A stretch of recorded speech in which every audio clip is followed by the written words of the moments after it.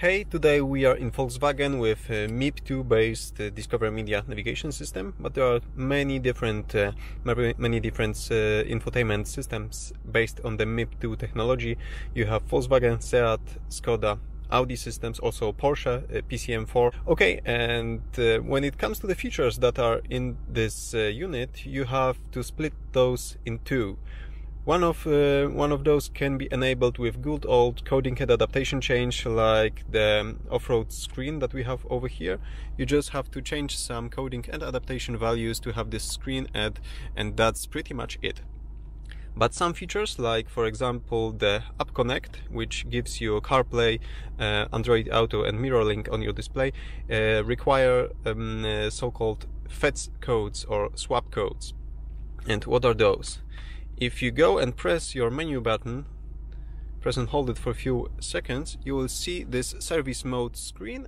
You have this function enabling codes, which is FECs for short, and SWaP over here. SWaP is short for software as product. This is a new strategy, not so new, new in automotive industry, new strategy to sell you software as a product. So features like CarPlay or a performance monitor, or some navigation features, or your voice recognition system, those features are locked, and there is a safety code that makes sure that you are not using those features without the license. So if you go over here, you have two sections. You can check which codes are supported by the device and which are actually installed. So in the installed section, we have only 4 codes which are valid. Over here you can see that those are valid, and in the supported section we can see all the codes that could be installed in this radio unit if I had the correct code. So what to do if you want to enable some feature that is protected by the function enabling code? Well, there are two ways. You can either buy the code. So when you go to the menu, you press App Connect, you can see that you can contact your dealer, buy the activation code, and they will install it for you. It's not as easy as just press a few buttons on the screen and that's it. They need to actually connect your car to the diagnostic interface and register your code and upload it to the car to make this feature available.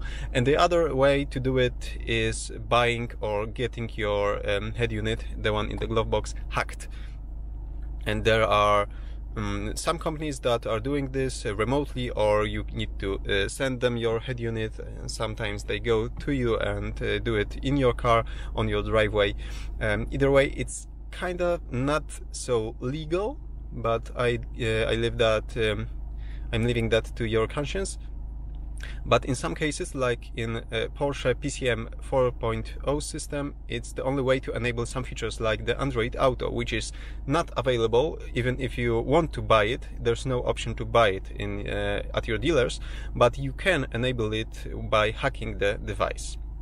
Okay, if you want to learn more about the codes, if you want to check which code is responsible for what feature, and if you want to check part numbers, if you want to buy legal codes and install them in your car at your dealership, check the description below this video, and give me thumbs up if you like this simple explanation on how this works in MIB2 generation devices. Also subscribe for my future videos, and see you soon.